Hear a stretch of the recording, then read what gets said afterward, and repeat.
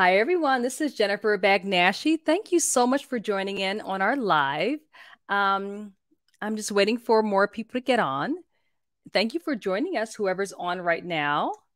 And I'm really excited about today because we have Monica Ford. She's been on before, and she was trained under John Paul Jackson's ministries. I don't know if you remember John Paul Jackson, but John Paul Jackson was one of the few true prophets that we had of the 20th century, a little bit of the 21st century too. And her dream interpretations are spot on and they're biblical. So make sure you bring your questions today, as this is a live. We're going to chat a little bit, and then Monica is going to share what she's going to teach us about how to interpret your dreams. I feel like now everybody is dreaming more often. I feel like every year more people are dreaming more often, especially Muslims. I feel like Muslims are receiving more dreams from Jesus and giving their life to the Lord, which is really, really great.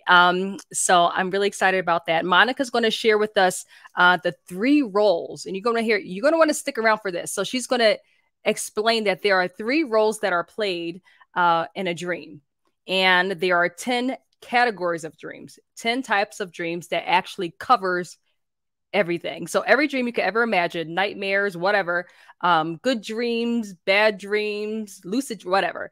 She covers them all. So you're going to want to stay for that as well. And I want to wait a little bit longer. Let's see what you guys are saying. I didn't see this on here. All right, let's see.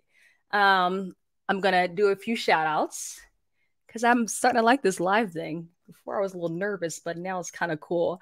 Good morning. This is from Carl. Carl, where are you? Because it's 5:00 p.m. where I am in Colorado.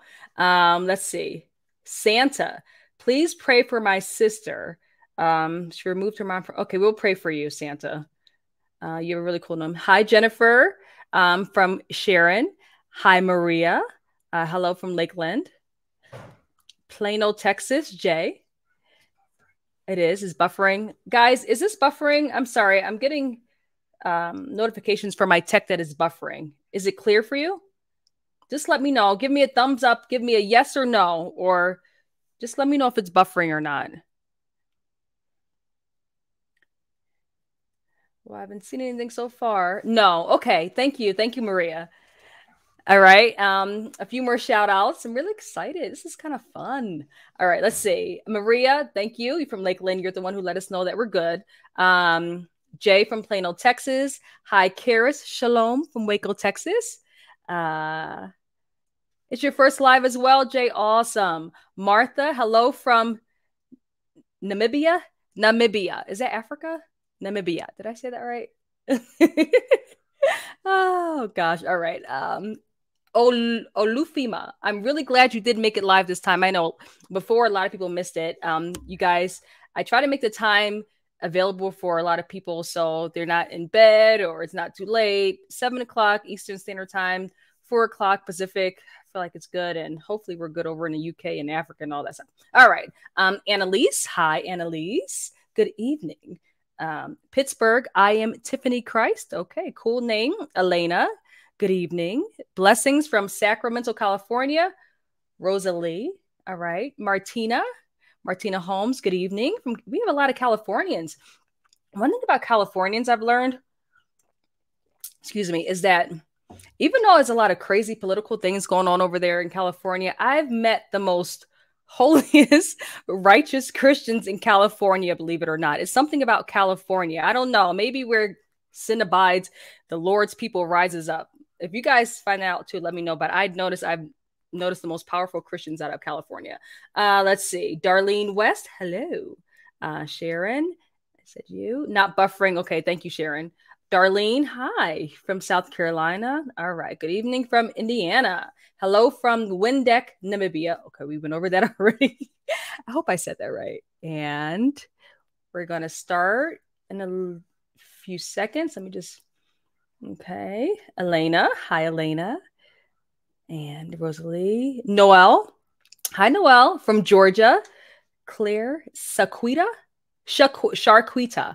I I like that. Okay, it's clear. Thank you. Good evening from Norway. My sister loves Norway. She thinks she's going to go there one day. I believe she will. She just needs to get off her butt and get there.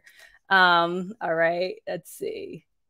Guys, we're going to start in a minute, I promise. I just want to let you guys know that I really appreciate you all being here right now. Hello from South Carolina, Babe in Christ. Oh, that's hilarious. Laura. Hi, Laura. Burtis. Aleda from California. Kel from Louisiana. Mary from Texas. Texans. Hee haw, y'all. I love Texas. Are you able to sow seeds through Super Chat?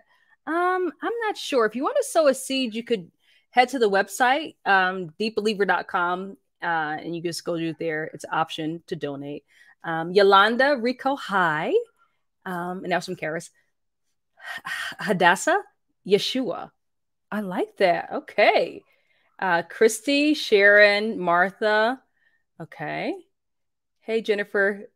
Okay, guys, look at this. This is not how you spell my name. Hey, Jennifer Bagnush. Just okay. My name is Jennifer Bagnaski. That's the pure Italian way. But because once my husband's family moved to America, they changed it to Bagnashi. But the original name is Bagnaski. So call me what you want. But I just thought that was hilarious. Okay. Let's see. Hello from Texas. We're going to start in a minute. I promise, guys. Davida. Hi, Angie. Hi, Kimberly. Hi, Orkley, Array, Kat. You guys are great.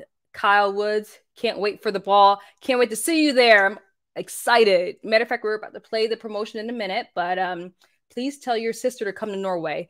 Look, if I tell her this, she probably would. Invite her. Give her as much invites as possible. She dreams about it every day. She even learned the language. All right. Beautiful last name. Thank you, Mary. T, hi, and Clara. All right. So there are still spots available for the ball. I'm really excited. We have special guests.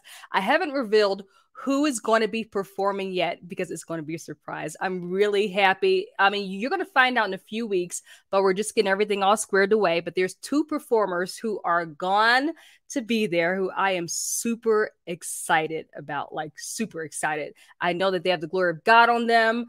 They're amazing. If you want to be changed, if you want to come and feel the glory of God, if you want to come one way and leave another in a good way, I'm telling you, this is the time to come. April 1st through 3rd of next year, 2024. It's a royal ball for Jesus. I've been told it's never been done before. I figure if the Lord's going to throw us a big banquet in heaven, why not do it for him here? And it's all for him. And the price is only $275 plus taxes and fees. Now, I know before I said $250 by accident. I'm sorry. And last time I did say it was 2023. I'm sorry. I'm not time traveling either. But I just want to invite everyone who can make it. Your admission into the ball is your room. That's it. So you only pay 2 nights for your room. If you want to stay longer, that's fine. But it's $275 per night plus taxes and fees, which isn't too much. And that's it. That gets you into the workshops, that gets you to the ball, that covers your food. I mean, we're making it available to almost anyone who wants to come. We're not trying to make high ticket prices and all these commissions. No, we just want you to come and celebrate Jesus with us. It's all about him, nothing about us. You guys are going to have a great time. The resort is gorgeous, very gorgeous. I know there were some people who said this is elite. I mean, $200 is not elite, but if you want to call it elite, no problem. You can call it elite all you want, but maybe we're elite in the kingdom because we are God's children, children of the King. So that's awesome. But please come out. I'm going to play the promotion right now. Rooms are filling up. We only have, I think, about 100 rooms left. So we're doing really good. So if you want to book up now, we have to book up a lot of rooms. So we do have 100 left. So please be there. We're really excited. I would love to meet you all. We're having a lot of people who've been on the show. So they'll be there. You can meet them and we all can fellowship. This is a family. So we're a family, right? Very positive, very loving. We just love God and love people. And that's what we're going to come together and do. So with that being said, let's look at this promotion. All right. Ever wanted the experience of attending a genuine royal ball? Well, here's your chance. Join Deep Believer Ministries for one of the grandest, most powerful events ever to solely honor King Jesus with a night with the King at the Broadmoor. Enjoy the magnificent grounds, accommodations, and fine dining of the 5-star, 5-diamond, exquisite Broadmoor Resort in Colorado Springs, Colorado. A night with the King at the Broadmoor is a very royal, very formal 3 days, 2 nights conference that will provide you with hands-on training for true Christian supernatural living by renowned teachers and evangelists.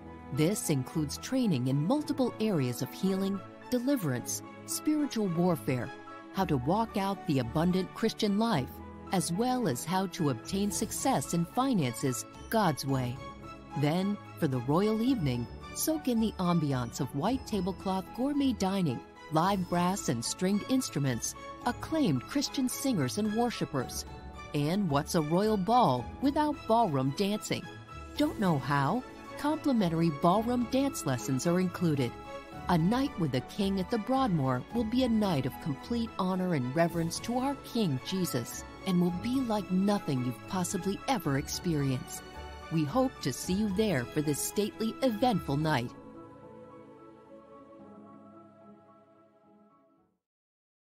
All right. So, guys, if you can make it, make it. We have about less than 2 months to go for open registration. And it's as rooms are available. And we would love to see you there. Like I said, the prices for this place usually $700, and they said they love what we're doing so much they dropped it down to $275 so everyone could attend. So please be there. Also, I would like to introduce Monica Fort. Monica Fort, as I said earlier, she was on here last year, and she really has the gift of dream interpretation. She was always a dreamer. The Lord had given her prophetic dreams and dream interpretations. And then years ago, she actually joined John Paul Jackson's ministry. Remember, John Paul Jackson was one of the few true prophets of our day. And he opened a school, and she learned even more under him. And this is her book. It's called The Mysteries of the Language of Dreams. It's probably backwards. I'm sorry if it is, but I would like everyone to welcome Monica Fort. Monica, thanks so much for being on. Hi, so glad to be here.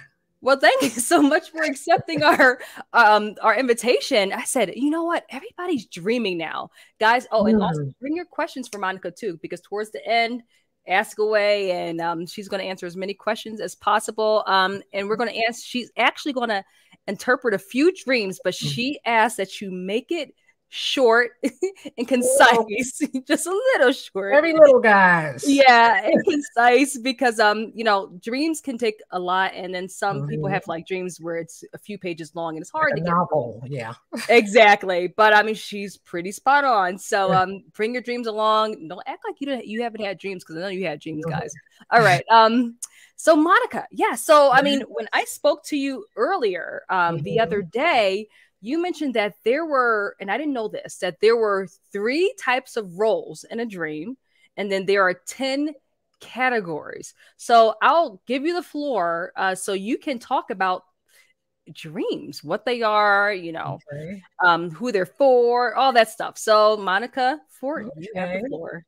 Well, yeah, there are 3 roles that you can play in a dream, and there's probably more than 10 categories, but I kind of condensed some things into 10 categories. There'd be many different categories. You can have many different types of dreams. So in my dream journal, the Mysterious Language of Dreams journal, I have the 10 categories condensed.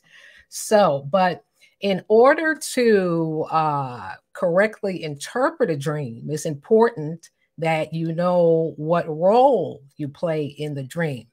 Because many times I have had, you know, people tell me, well, I had a dream, and, you know, in the dream, I'm doing such and such a thing, but I don't think the dream was about me. I think it was about my sister. And I said, well, was your sister in the dream? And this particular person said, no, she wasn't a dream. It was me. I was doing, you know, all of these things, but this sounds like something my sister would do. So I think my sister is having this problem that I'm, you know, the action she was doing in the dream was negative. So she, So she had to blame it on her sister, right? blame it on sis, yes. And so she didn't think it was about her. But if, it's important when you're interpreting dreams or attempting to interpret a dream, is that, first of all, if God is speaking to you, he's more than likely going to use you in the dream and not you as a substitute for someone else, generally. Okay. So, but it's important to know what role you play in a dream. So within the dream scenario itself, you will have one of three roles. So the first role you can have is the focus. So in other words, when you have a dream, the focus of the dream is the main person or the main object in the dream that the dream is about. So when you have people in a dream, if you have more than one person in a dream, you'll have to first determine who is the focus of the dream. Who is the dream about? And so how we determine the focus of a dream is that if you can take the person who you think is the focus of the dream, if you take them out of the dream and the dream can still continue, then that person is the focus of the dream. So I'll give you an example.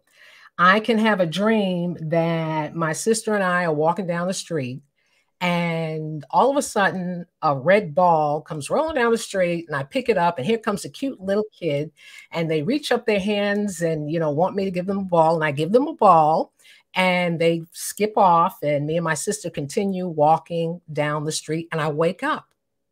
Well, I know that I'm the focus of the dream, because if you were to take me out of the dream could not continue. My sister would merely just be standing there on the side of the street.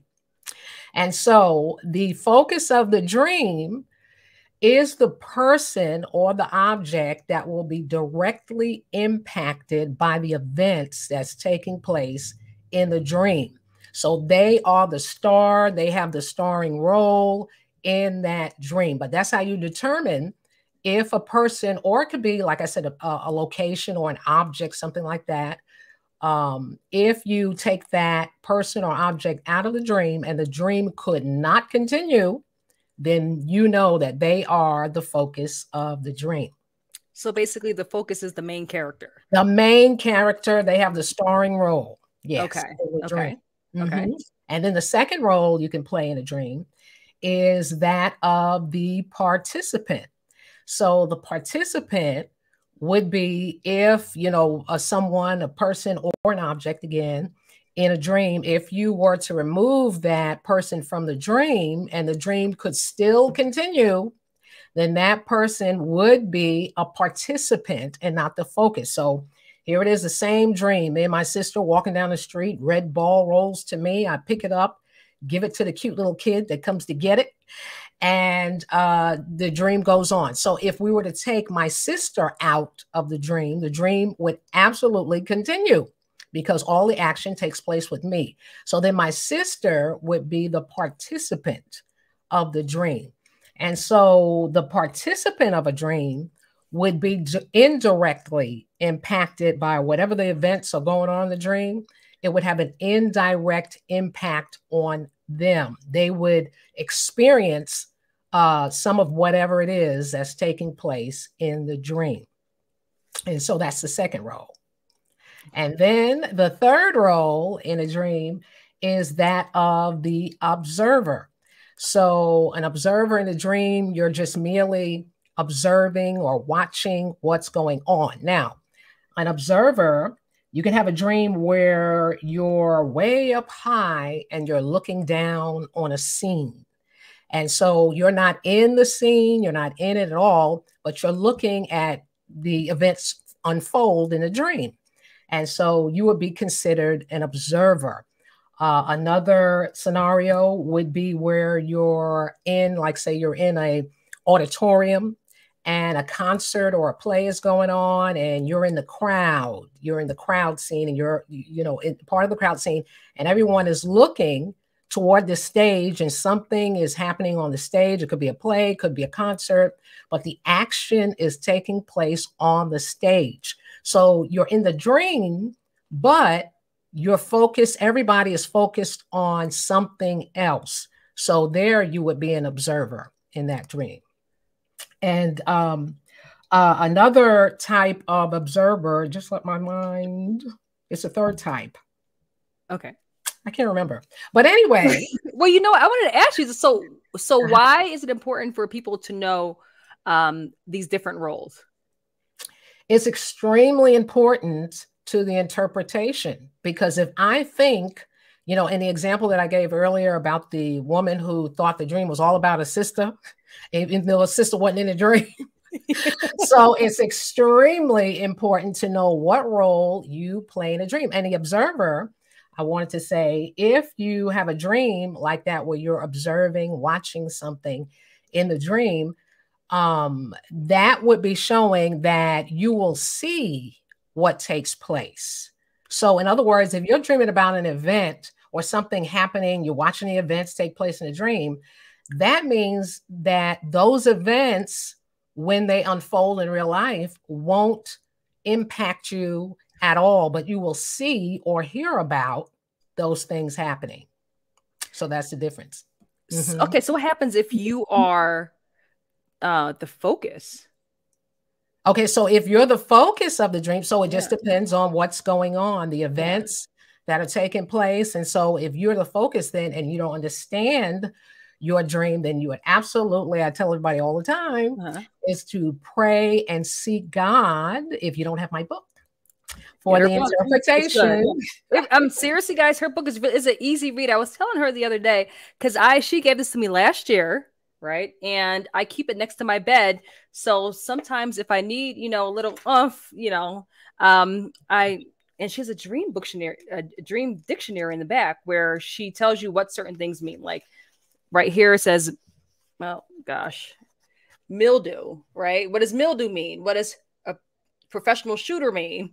You know, a heavy baby, all these things. So things like that, guys. So we're going to have our information at the bottom when this ends, but check that out. Okay. So what does it mean? Okay. So if it's the focus, that means this really has to do with you. Right. It's all about you. And so you, whatever the events are taking place in a dream, God is showing you something. And so you need to understand what he's showing you. Now, of course, some dreams are, you know, literal. They're very straightforward. There's no need for interpretation, because you know this, God speaks directly. But most dreams are highly symbolic. So that's why it's so important to know the language of God when it comes to dreams, and know what different symbols mean.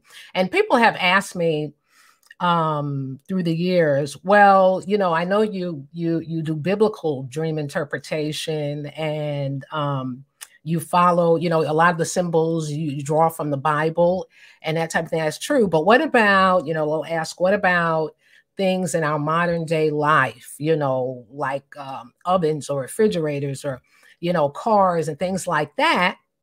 And so God will use what you know and what you're used to in your modern day life. He will use those things to speak to you in a dream. Like, for instance, if you have a dream where you're cooking something in a microwave. Well, of course, we know there were no microwaves back in the Bible days. And so, you know, a microwave, you would say to yourself, why the symbol of a microwave? When it comes to dreams, you should always ask, why this and not that? Why a microwave was in, you know, why did I dream about cooking in a microwave as opposed to cooking in an oven?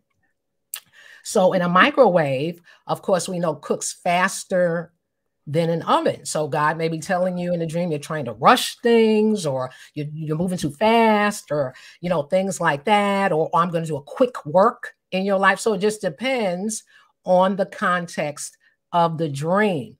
You know, so I would say too, this does not always mean that. So, you know, we can't always take one symbol and say it always means this no matter what. So we have to always, always look at the context of the dream, what's happening in the dream. So are you saying, say like refrigerator, if you were to have, say, 3 separate dreams of a refrigerator, say within 3 years, one year, one another, it doesn't always mean the same thing when it's a refrigerator.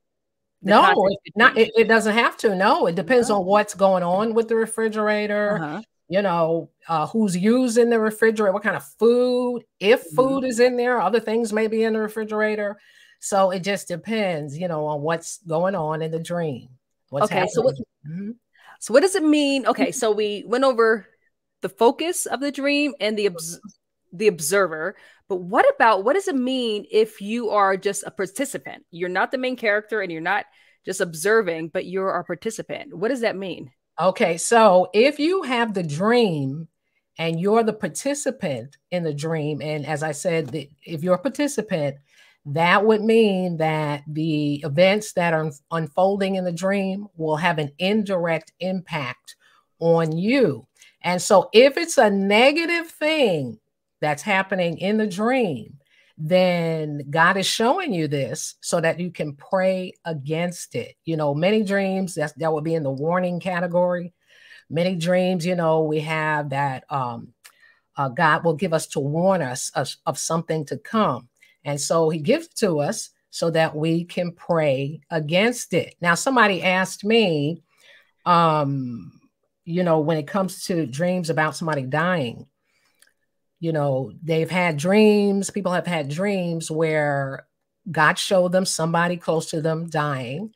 And so they pray for the person, but the person ends up dying, actually. So what God could be doing there, he can show you things like that with somebody dying to pray against it, or he may just be preparing you for what's coming. Because I've had dreams like that as well, preparing you for what's coming. And I know in the dream that he's preparing me for what's coming. I know the difference between the two. So that's what we have to do, know the difference between the two. But yeah, he can. So you just opened a can of worms. So you just said you know the difference between the two. How do you decipher the difference between the two? Because I've been doing it a long time. Comes with experience. With practice, people, practice. But yeah.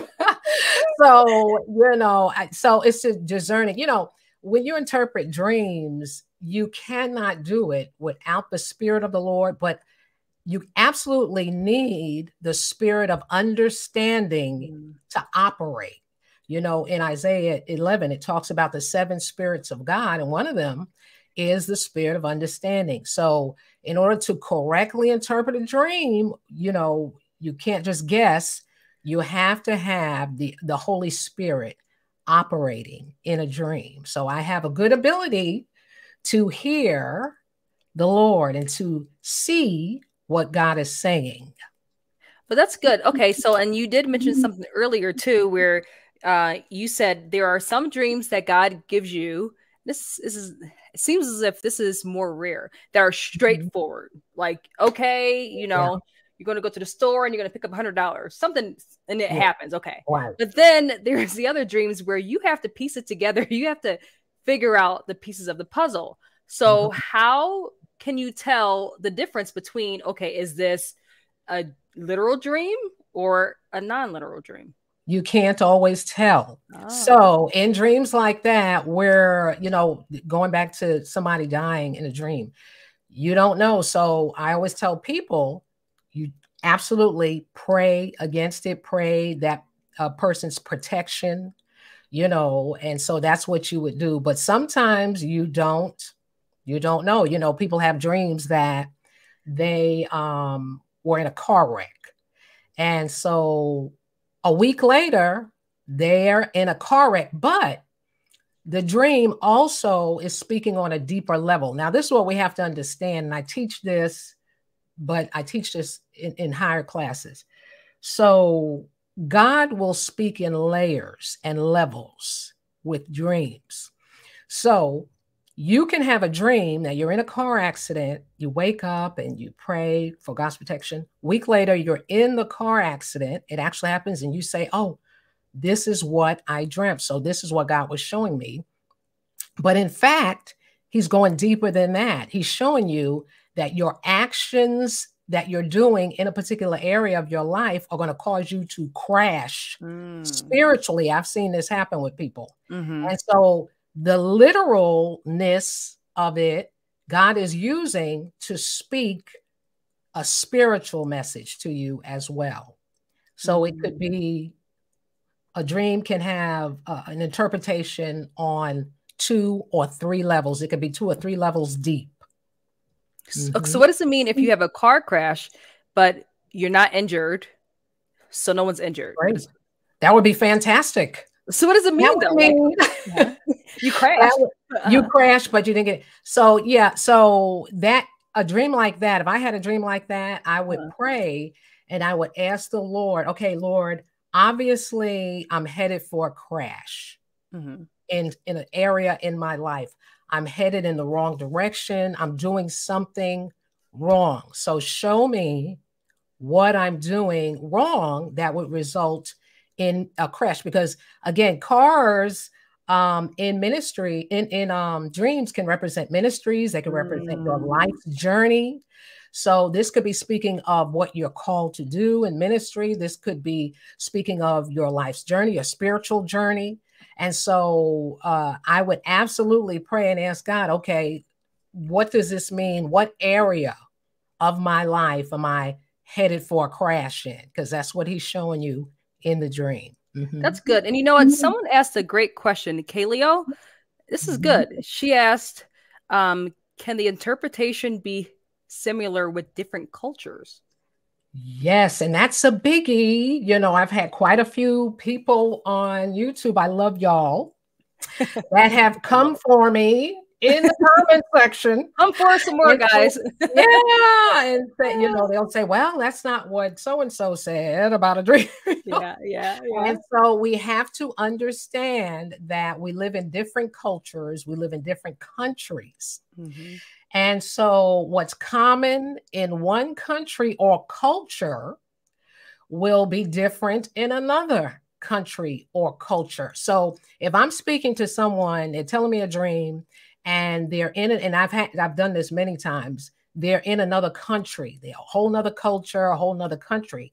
I'll ask them, okay, so what does this object mean to you?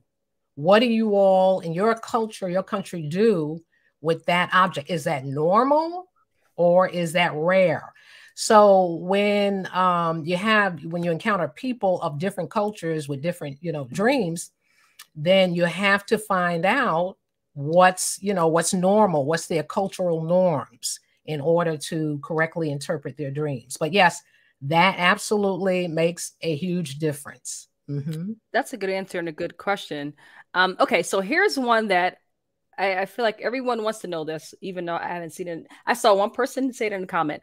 What's it mean when someone sees you naked? Because I feel like that's the main thing that people always very common. Yeah. What does it mean? One of the most common dreams.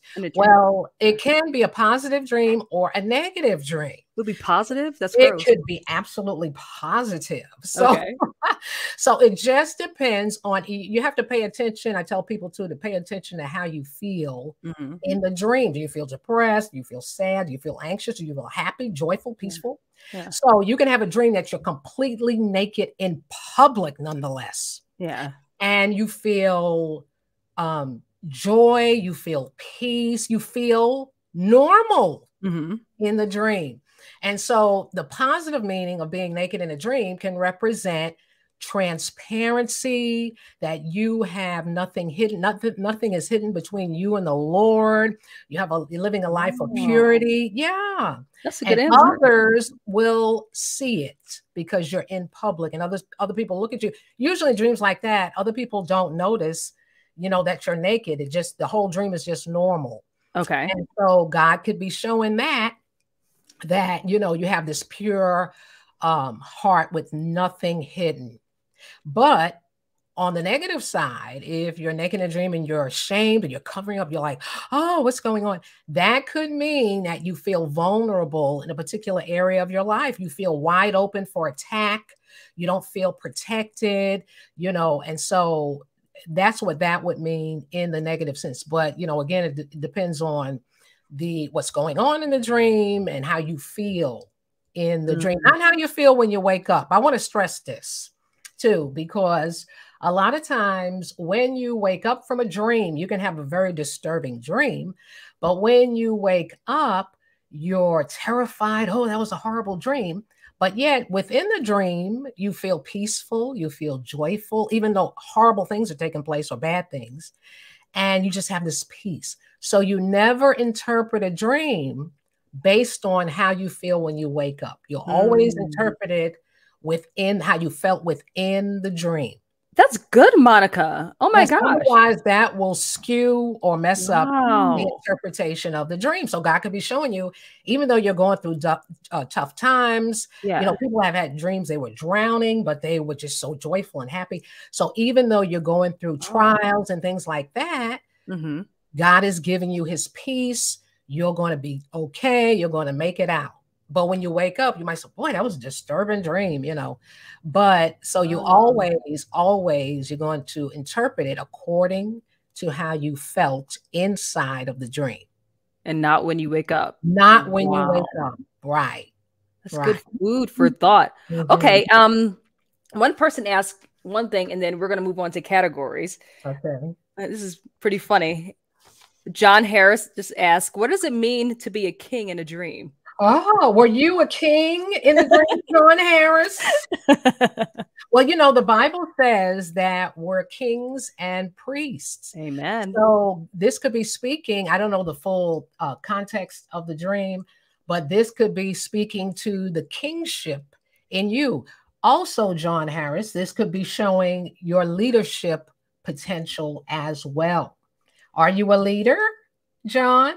So it could be speaking to that God has called you to a position of leadership as well. That's good. That's good. All right. So if you're a king, that means it's pretty good news.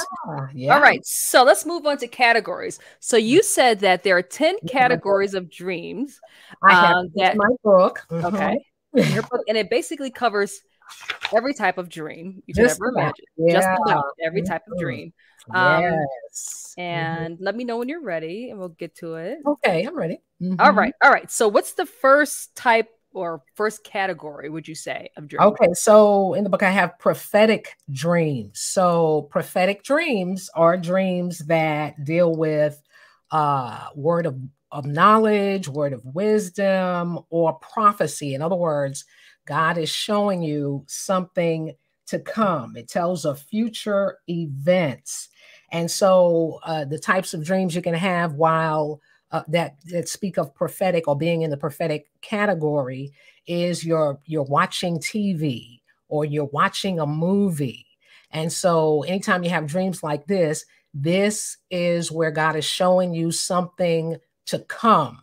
So, or something that's taking place, you know, that you don't know about. So this would be considered a prophetic dream.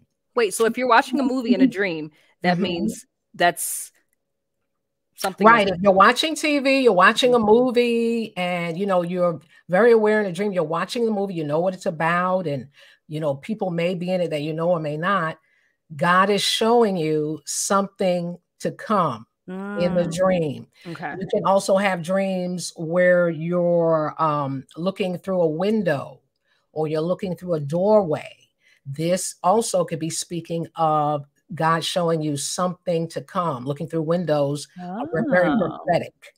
So these types of dreams as well. You could be looking over a fence. Some people have dreams that they were looking over a fence at something. That could be speaking of something prophetic also. And many people have had dreams where you see something coming off in the distance. People have had tornado dreams, hurricane dreams, where they see them coming at a distance. So this would be considered a prophetic dream. God is showing you a tornado, or it could be spiritual or natural, that is coming. So these would be considered prophetic dreams. So are tornadoes and dreams bad? Well, not all the time. So they can have a positive meaning or negative meaning. Usually, if it's a white tornado, and you know you're very aware in the dream that the tornado is white, It could be a tornado that God is sending to clean up some areas in a particular location or in the dreamer's life. Usually, if it's negative, the tornadoes will be black or dark and speaks of destruction. The enemy wants to come and destroy particular territories and things like that. So it just depends. So there again, you would have to pray and ask God, is this dream, if you're not sure, is this dream positive or negative? What does the tornado symbol represent? Okay, you know what? So someone named Anna, she asked this question right here. Is this a prophetic dream? She asked, well, what about dreams where it's someone chasing after you? Is that prophetic? I have a video on my channel about that, being chased. So it could be a couple of things. It could be speaking of fear. There's some sort of fear you have. A lot of times when I've interpreted dreams like that, it spoke of a trauma or childhood trauma that the dreamer has suffered. And they always have these types of dreams where somebody is chasing, or a monster is chasing them.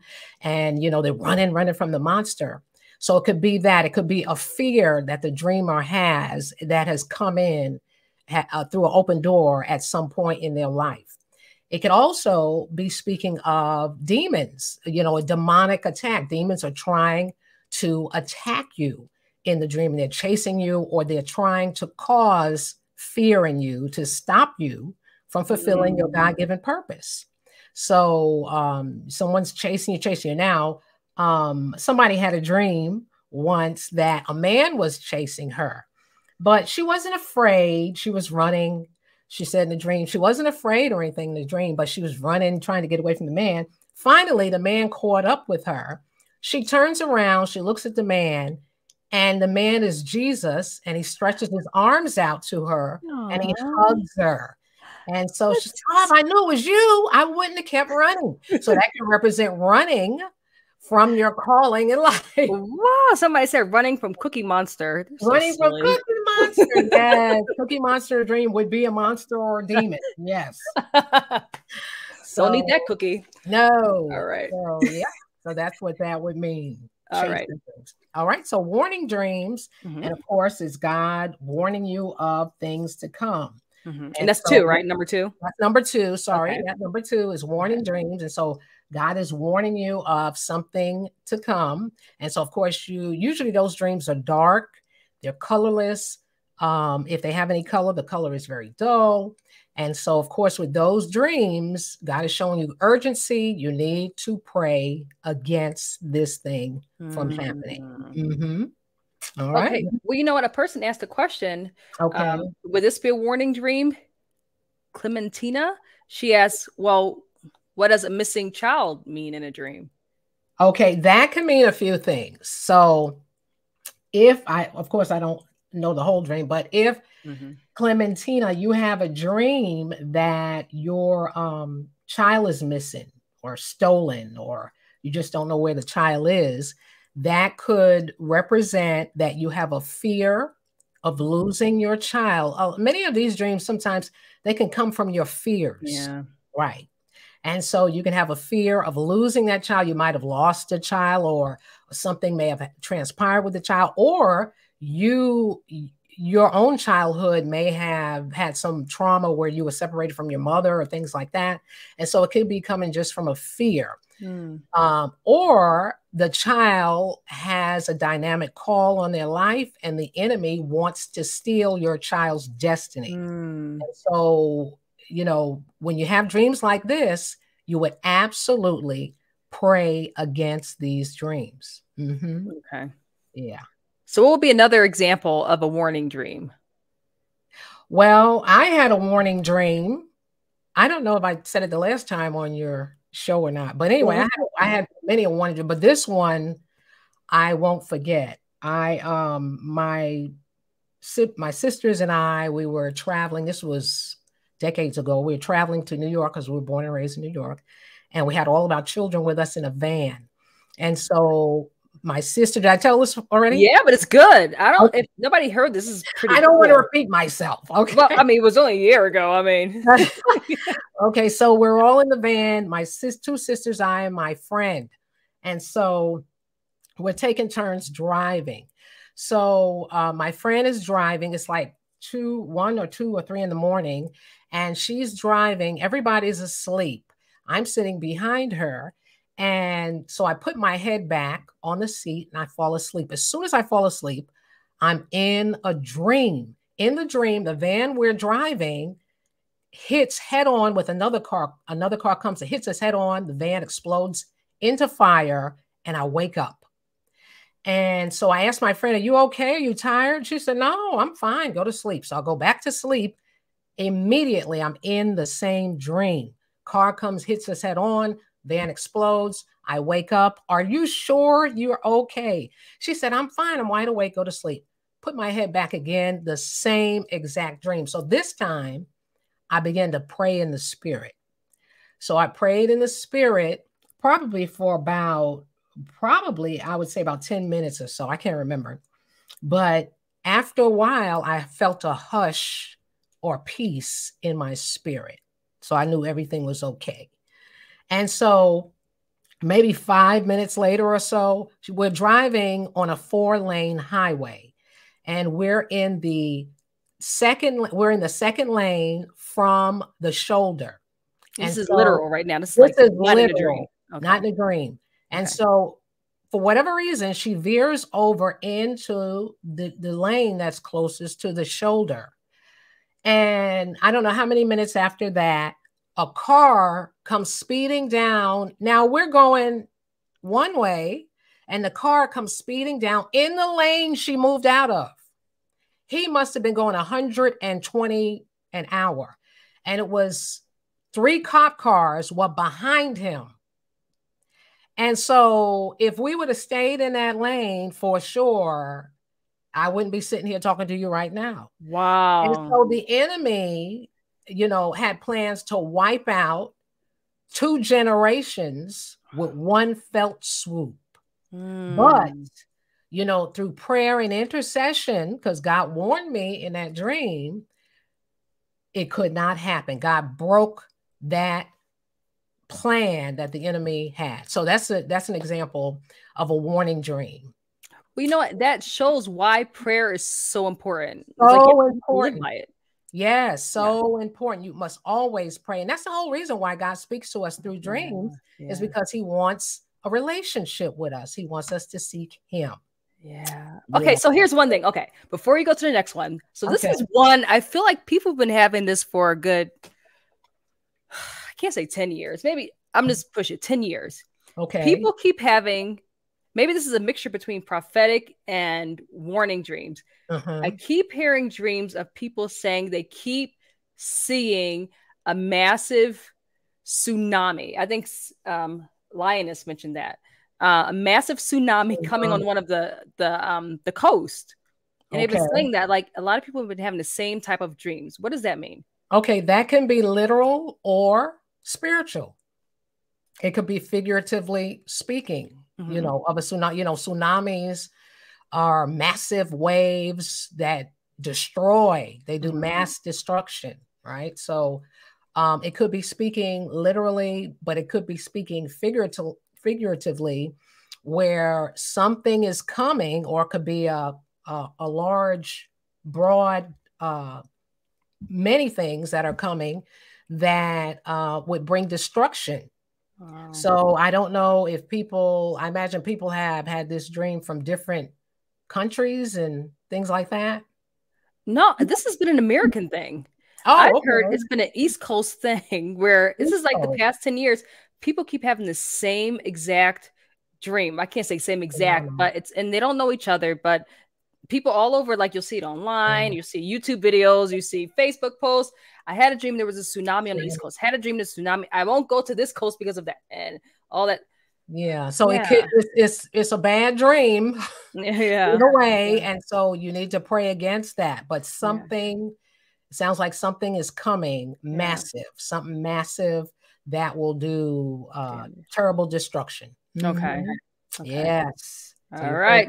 All right, Mrs. Ford. All right. Then number 3 is destiny dreams. And of course, these dreams reveal your gifts and your callings in life. You may have a dream where you're a midwife and you're delivering babies, and this would be speaking of you helping others to find their purpose in life. You might have a dream where you're up on stage speaking. Now, this is a very popular dream. Many people have had dreams where they're up on a stage and they're speaking to thousands. Have you had that type of dream, Jennifer? Yes, it was great.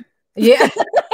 I like talking to people. Yeah. So a lot of people have had that dream that they're just talking to millions of people. Mm-hmm. Now, these types of dreams speak of, so if you have a dream, you're on a stage and you see all these people that you're talking to, and you're not, many of these people who have these dreams are not speakers in real life, or they're not preachers or teachers, but God is showing that by you affecting change or touching the life of one group, that group will touch another group and another group and another group.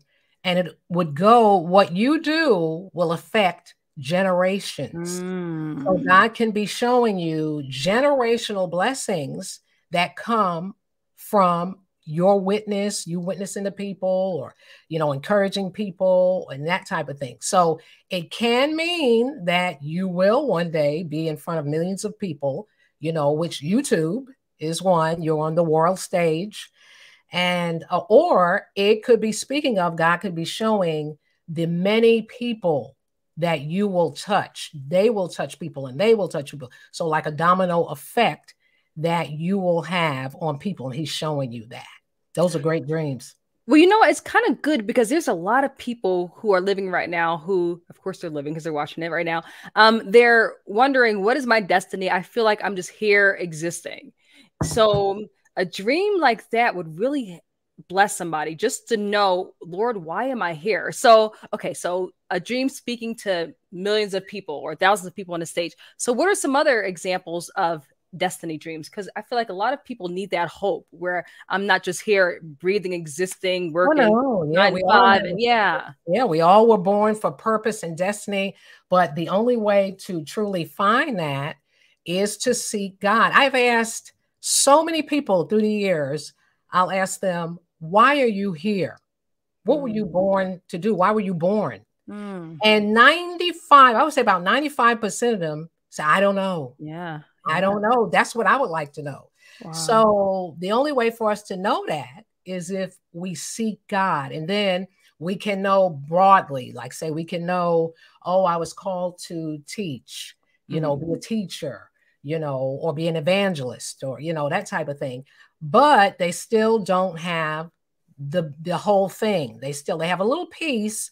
I feel like I was called to do this, and they could be correct, but you still need to seek God for the full plan. He's the only one who can give you the full plan.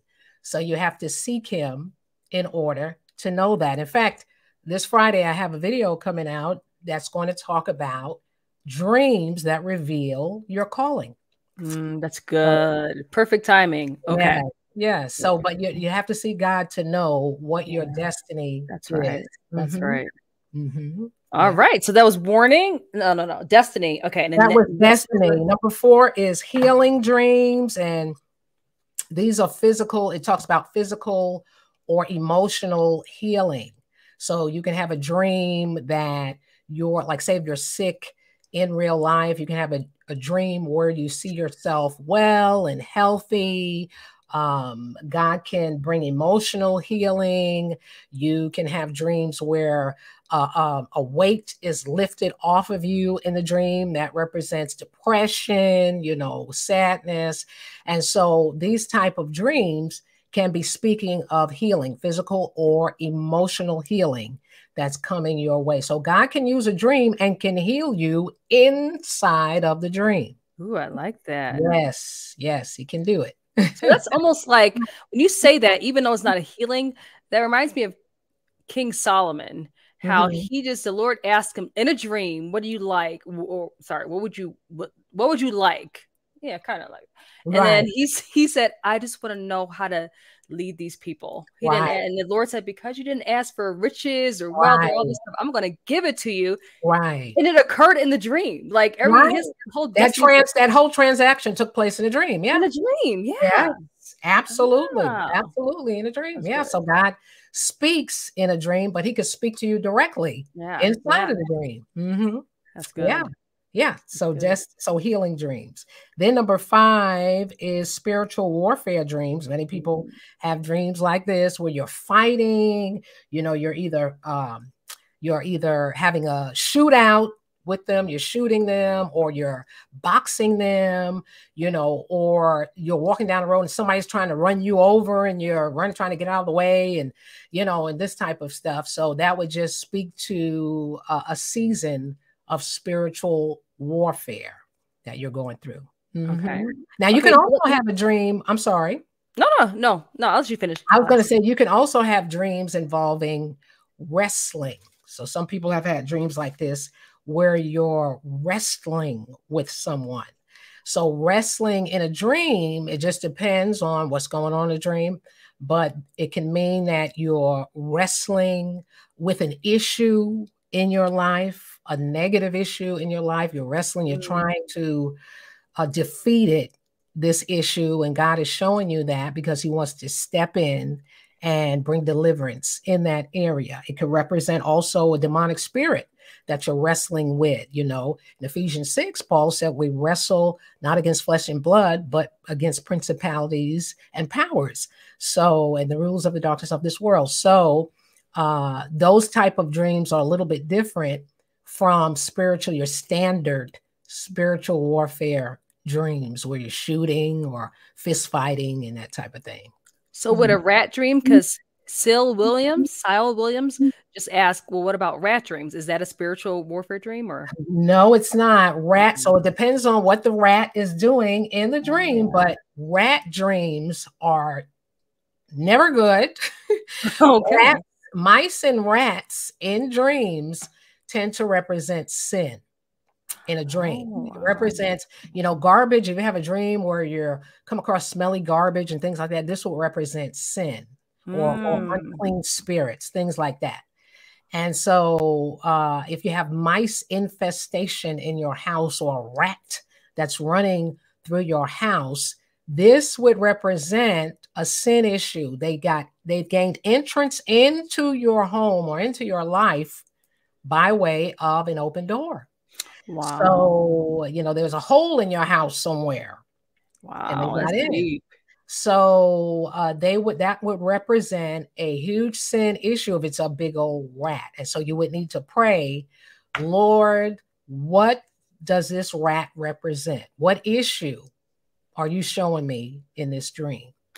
Okay, you know what? Speaking of rats, how about snakes? Because this is a common one. Very common. Jennifer Shaw just asked about snakes. Are snakes ever good in dreams?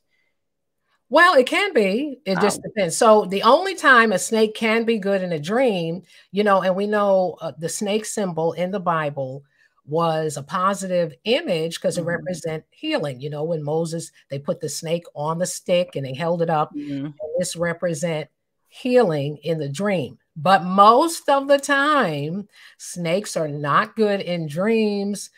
Snakes in real life, they can bite us, poison us. And so this could represent, being attacked, spiritually attacked. As we know, Satan transformed himself into a serpent in Genesis. And so snakes can represent a demonic force in the dream. Some people in a dream, the snakes look different. Some snakes are big and some are small and different colors. And then some don't bite and some do. So, but usually snakes in a dream are negative and it represents a demonic entity. Now, it could also represent a lie because they have long tails. And so snakes in dreams can represent a lie or a false belief that the dreamer has. For instance, if they grew up hearing, oh, you're never going to be any good. And, if they were verbally abused by their parents or someone else, they can have a dream that a snake is attacking them, because this would be represent verbal abuse that is attacking them. So it can represent that as well. But usually snakes in dreams are not positive. Yeah. Mm-hmm. And that was number 5, right? Spiritual warfare. So number 6 is direction dreams. Okay.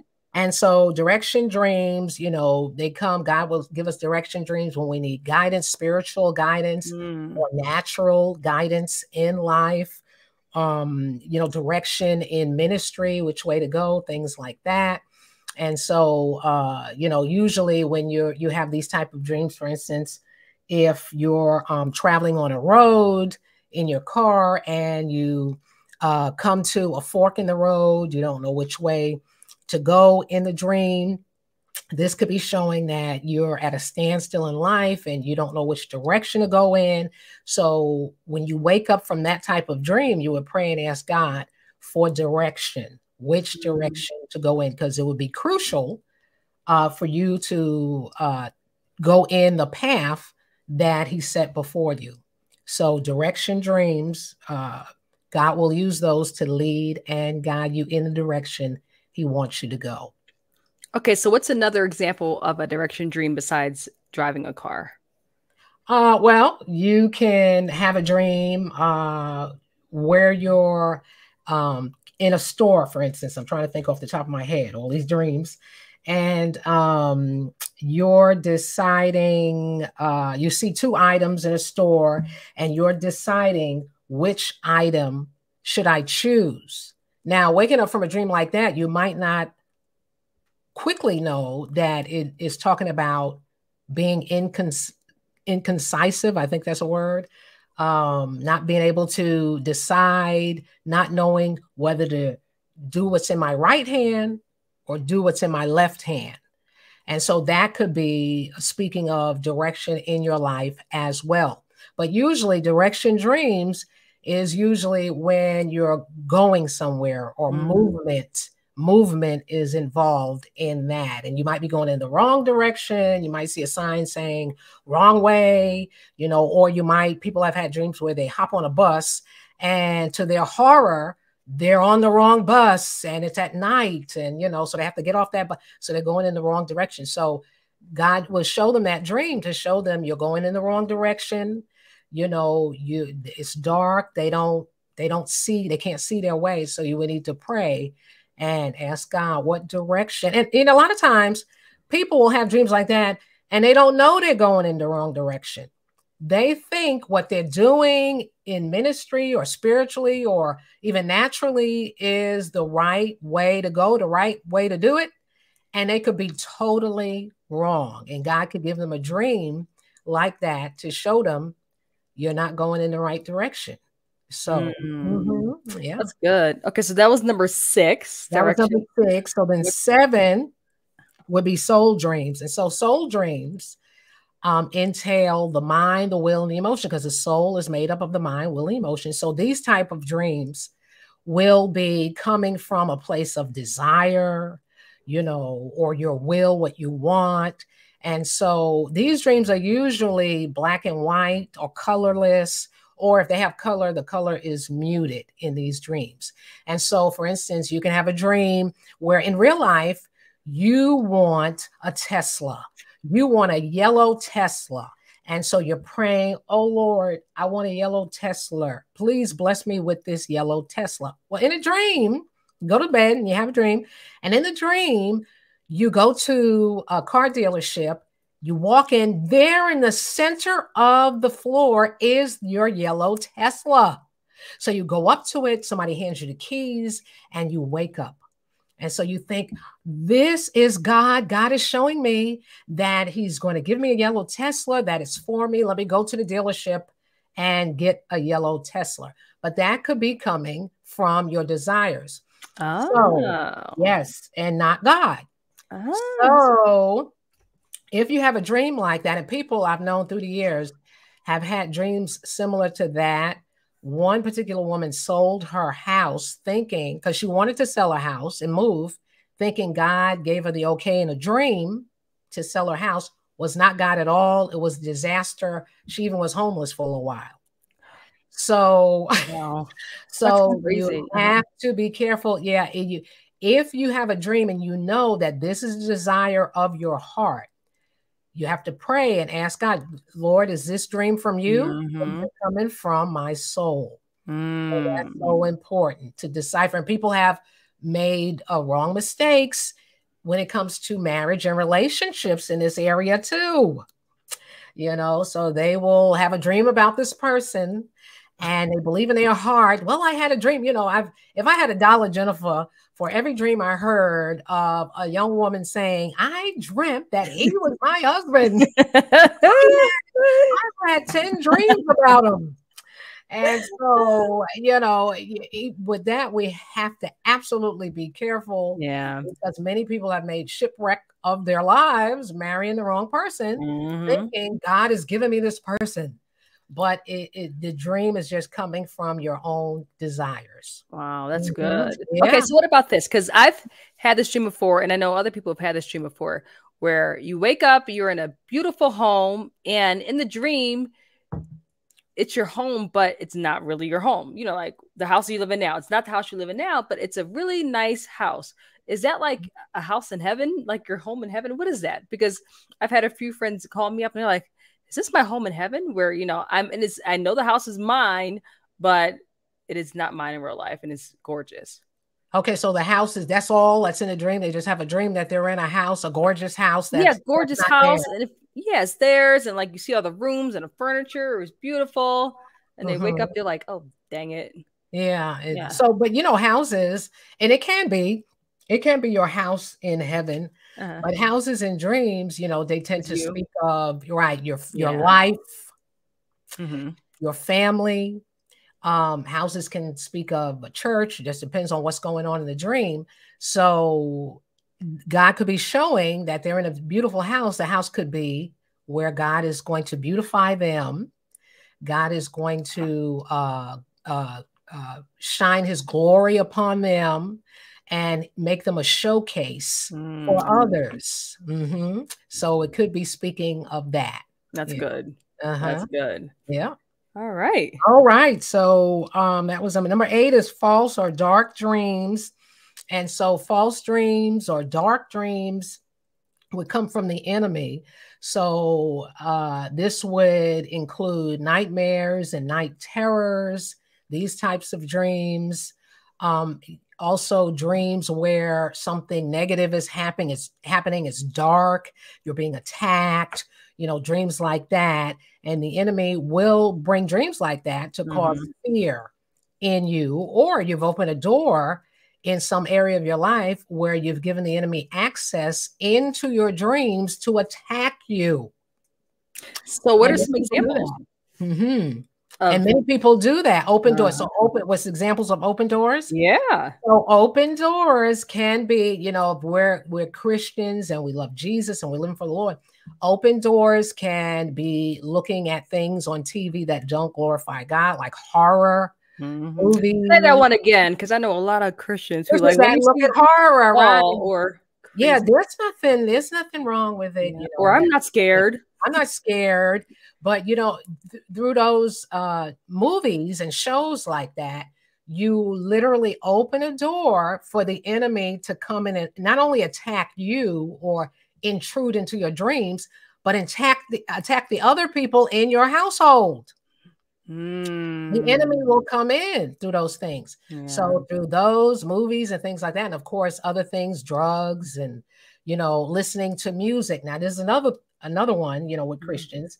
Listening to certain music will also do that as well. Ungodly music will do that as well. And now a lot of this music, secular music, a lot of these people, make bargains with the devil and all this kind of stuff. And it's a lot of witchcraft involved. So, when you do these things, you open up a door for demons to come in and intrude into your dreams and into your family.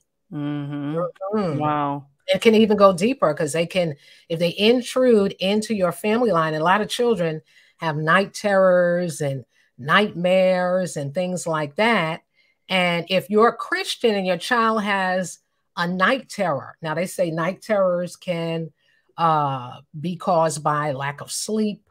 You know, if you're extremely tired, you can have a night terror. But I caution Christians, if you have a little child that has night terrors, you need to treat it aggressively, and I mean in the spirit. That's right. You need to cast that demon out of that child and out of your home and close all doors that might have been opened up for that spirit to come in to attack your child. So we have to be so careful at you know, of the things that we do, what we see, you know, the old song, be careful, little eyes, what you see, and what we hear, that type of thing. And not give room for the enemy to come in. That's right. So what's the difference between a nightmare and a night terror?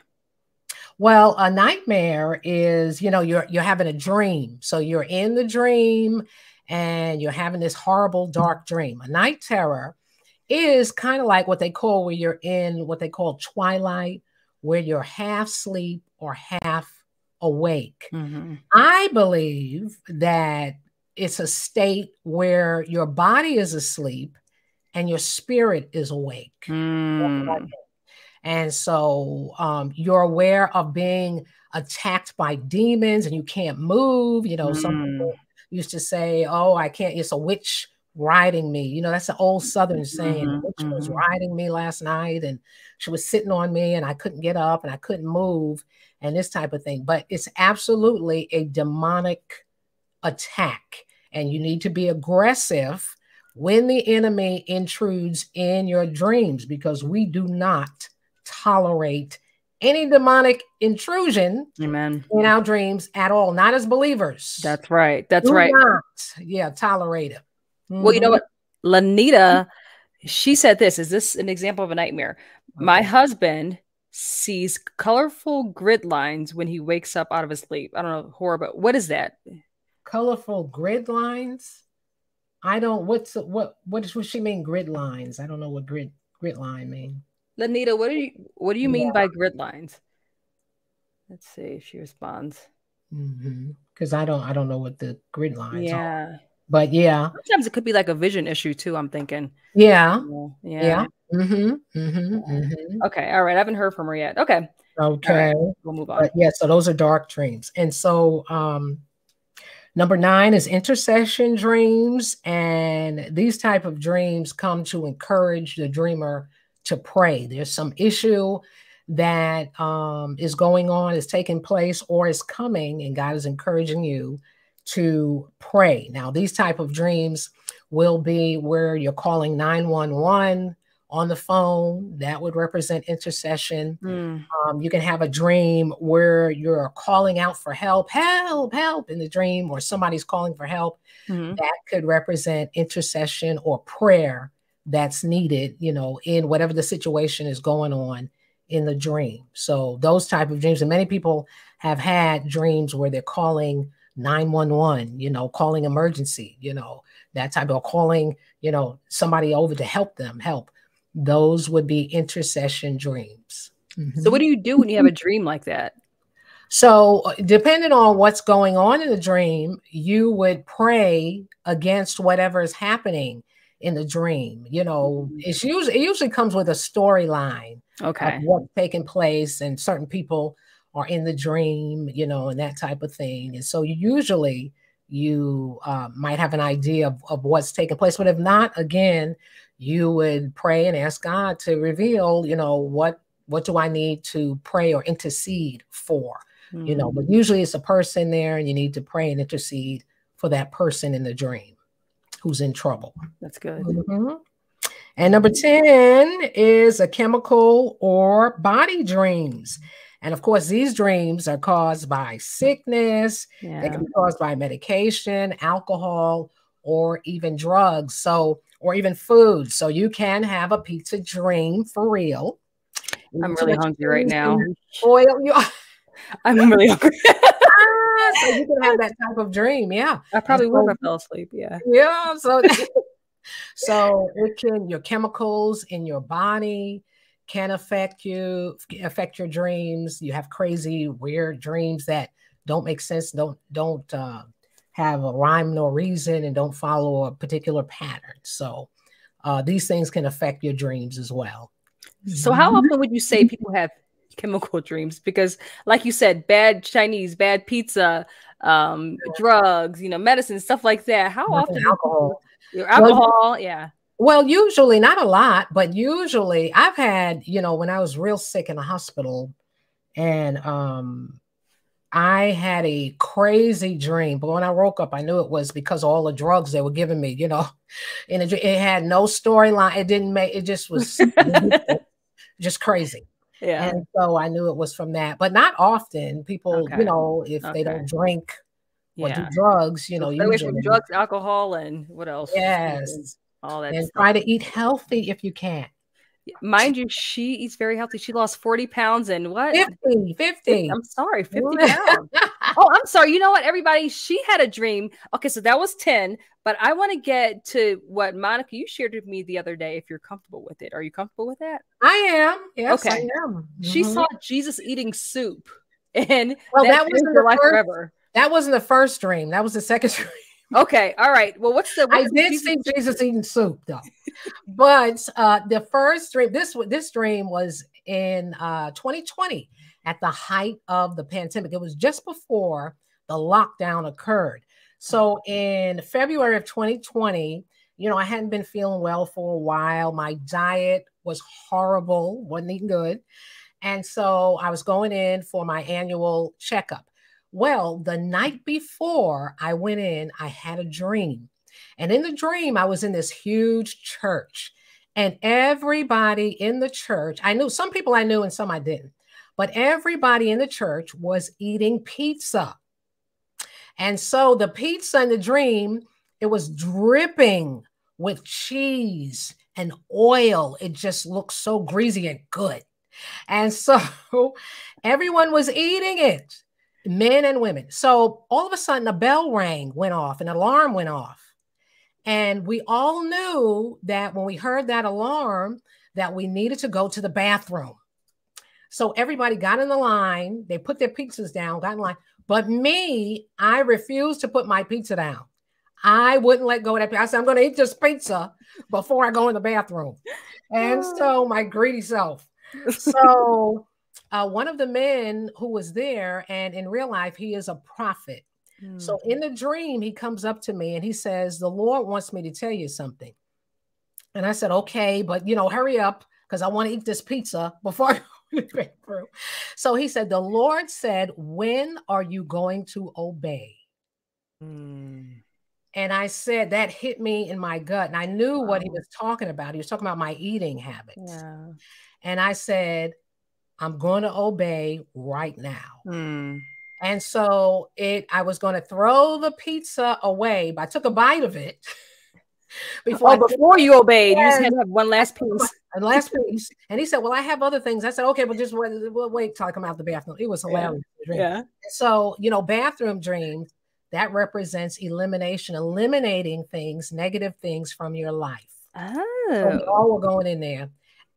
But the issue was the food.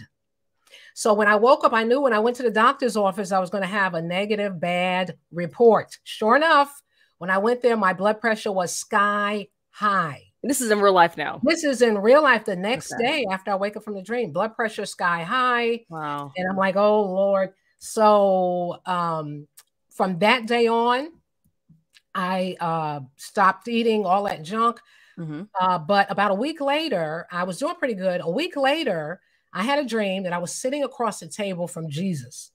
Jesus was on one side of the table. He had this big bowl of soup. I had a big bowl of soup too. But the difference between the soups was that Jesus's soup had a lot of fish swimming in it. It was buildings in it. The fish, it looked like they were going to work and coming home. I mean, it was like life. Yeah, it was like a whole life thing. Yeah. In the soup bowl. And so it was life going on. I didn't have any of that in mind. And so I was imitating, doing what I saw him do, but he spoke to me and said, eat foods that have life. Wow. Eat foods that give life. Wow. And I woke up. That's good. And so from that day on, I started eating plants, a plant diet where now I don't eat any meat at all. I eat plants, I eat fruits and vegetables and fish. Water. I do not eat fish. Jesus was eating fish though. He ate well, fish he wasn't eating the fish. He was, which is not wrong. I mean, if you want to eat fish, you can eat fish. Nothing wrong with eating fish. Things like that. But let me just tell you, I was eating fish before that. I was eating salmon. Okay. But you know, I just felt like when God told me to eat living things that have life, that's what I need to follow. Now he'll tell different people different things. And so I'm not a vegan at all because vegans don't eat eggs. I eat eggs still. Yeah, something that was alive. Yeah. Yeah, I don't do dairy. So, but so from that day on, within 2 months, because I was on medicine, he put me on medicine. And so within 2 months, I was off the medicine, had lost 50 pounds. How long did it take? To lose 50 pounds? Yeah. 2 months on plant-based diet. It doesn't take long. It falls off. I wasn't even doing the exercise. Wow. So just by what I eat. And I know the Lord was showing me that this is a body-wide problem. Because that's why everybody in the church was eating this pizza, had this problem. So this is a body-wide. Yeah. And this issue, and I don't mean to go off on this issue, but this issue is the problem, is the main reason why so many of us are dying young, or sick, and we cannot fulfill our God-given purpose and destiny. Is because of what we eat, and we can't do it because we're sick. So this was a dream, not just for me, but I know it was for the body of Christ. But not many people in the body of Christ want to hear that. You know, leave my fried chicken. They love their church dinners, I tell you. Yeah. Church dinners, you know, and that type of thing. And all that stuff, it tastes good. Yeah. But in the end, it's going to do you. Yeah. So that's where I am now. And I feel great. That's so good. And healthier than I've ever been in my adult years. That is so good. Okay, Monica, so I'm going to read over the 10 categories, and then we're going to open the floor for a few. Guys, keep it short. Remember, I asked at the beginning, save your dreams for at the end, because we're towards the end, so Monica can answer your questions. She can't get to them all, so don't get offended if we don't get them all. But all right, so the top dream categories, well, actually, let's start with the roles. So the three roles are? The three roles are, you can be a focus, participant, or observer. All right. So y'all remember that. Write that down, okay? All right, it's important. And then the dream categories. Okay, in the dream categories, let me open the book. So I have 10 in here. Prophetic dreams, warning dreams, destiny dreams, healing dreams, spiritual warfare, direction dreams, soul dreams, false or dark dreams, intercession dreams, and chemical or body dreams. All right. Yeah, there you go, guys. So in my book, this is an author's copy, but this is the Mysterious Language of Dreams journal. So in the book, wait, Monica, is that new? So you have a journal now too? No, I have a journal. Yeah. Oh, okay. I have a journal too, right? Monica, hold those up side by side, could you, so everyone can see what it looks like when they order? Okay. So this one is the author's copy, but can you see it? It's like going in and out. Or how about I hold up the one that I have, and then you hold up the other one. Okay. Wait, okay, here we go. So this is it. And in this, it's the, I have the categories of dreams in it. So you have your categories, and I also have prompts in here. So when you dream, you're going to write, can you see it? Well, anyway, I see the blank pages now with the lines. Okay. Right. You're going to write your dates. It's hard, but it has date, title, category, colors, dream, and on the other side, your interpretation of the dream. Okay. And so it's important, it's very important to know what category your dream falls into, because as you look back on your dreams, you'll see that God was speaking to you certain things concerning your life's purpose. Like you might see, oh, well, during this season, I had a lot of spiritual warfare dreams, or I had a lot of warning dreams, you know, or direction dreams. Mm-hmm. So that's why I added that in. It's important for you to know the category so you'll know what season you're in your life. Okay. Mm-hmm. And then Sandra Kelly, yes, we will put the link in the description below. But could you tell everyone, before we get to the dream interpretations, how can everyone order your book? Okay, so it's through Amazon. It's on Amazon, The Mysterious Language of Dreams, along the Mysterious Language of Dreams journal as well. And I have links on my channel. Mm-hmm. Okay, so we'll have all that in the description. All right, so guys, we're opening the floor to a few dreams. So let's see, guys, what do you have? Sage Parsley. I had a dream about 4 red horses, huge like Clydesdale, around me, and each one had a cross brand on them. Wow. So horses, was she in the dream? I don't know if she was in a dream or not. Sage, were you but horses in dreams usually represent a powerful move of God. They represent something powerful. And so the 4 red horses, red, you know, can have a positive or a negative meaning. All colors can have a positive or negative meaning. So the red horses could represent, it just depends on what's going on in the dream. They could represent the anointing of God, or, you know, the blood of Christ, you know. But she said also in the dream that it was crosses in the dream. I think she said brand. Let's see, where is it? Sage. So that would represent Christianity. And Sage said she was surrounded by them. She was, oh, here it is. She said she was surrounded. I'll put it up.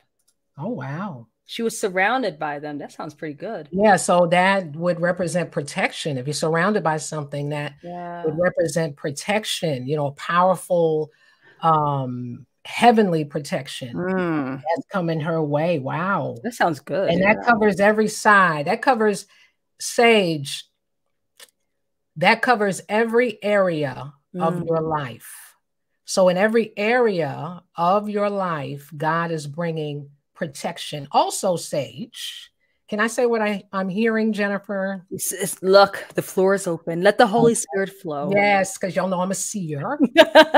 What do you see? Yes. So also, Sage, God is he's bringing resources and provision for you as well. I don't know if you have a particular business thing you want to do, or ministry or whatever, but what things that he's shown you in the past, he's going to bring provision for those things as well. So you don't have to worry about how I'm going to do this, how I'm going to get this, how I'm going to get to that place and this place in life.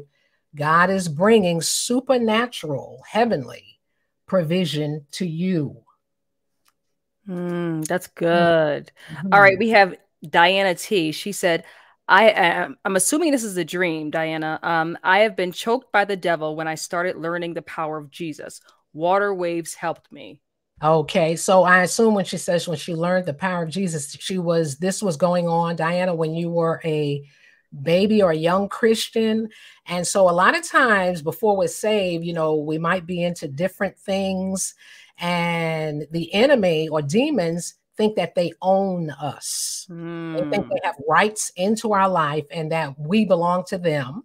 It can also be speaking of, you know, a generational thing as well that's going on there. But choking you is trying to stifle you, it's trying to incite fear in you. But you said water waves washed over you. And of course, the water is the water. One of the meanings of water in a dream is the water of God's word. So the word of God is the thing that will break the enemy's stronghold over your life. So I don't know if you, she said, yes, it was a dream. Okay. So I don't know if you still have this dream or it was just one time, but that God was showing, you know, in that dream, the enemy wants to stifle you. He wants to stop your purpose and just attack you and incite fear in you. And many people have those dreams, particularly when they first get saved. They have dreams like that the enemy is trying to stop their progress. Yeah. Mm-hmm. All right. So let's see.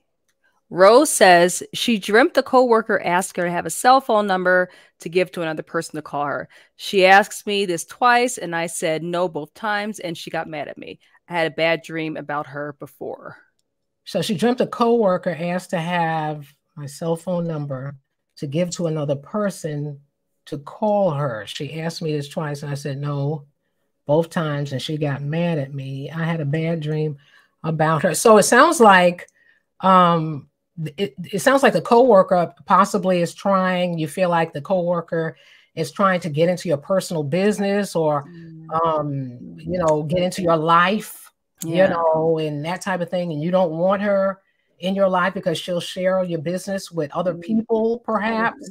And so it seems like, but here's what I want you to do. Can I speak to you, Rose, what I just heard? So Rose, here's what I want you to do. This same coworker, and you dreamt this twice, the Lord wants you to pray for her. Pray for her, Rose. God has something in store for her, and he'll bless you for praying for her. You know, the Bible says that we're to pray for our enemies. That's right. So pray for her and see what happens. That's good. Okay, here's one I was looking at.